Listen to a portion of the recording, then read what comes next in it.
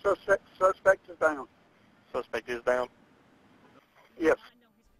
The final minute of a college student's life. We have the chilling 911 tapes and exclusive video of that deadly shooting on the campus of Spartanburg Methodist College. 7 News reporter Brianna Smith has been following this story since November. Today she drove to Columbia to get documents you'll see only here.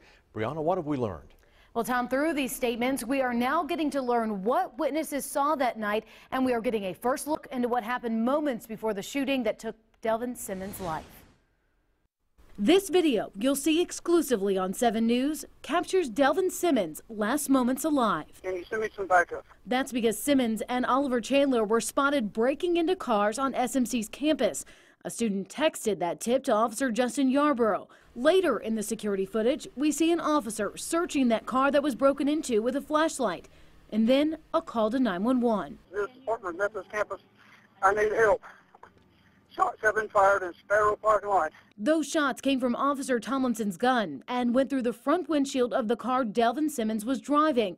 In the statement from a witness, the student saw the car drive towards the officer, heard shots, and then saw the car hit other parked cars at Sparrow Hall. I got a suspect is down.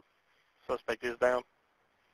Yes. Officers combed through the car that Delvin was driving and found golf clubs, speakers, and plastic gloves, the exact items that Chandler stated they had stolen earlier.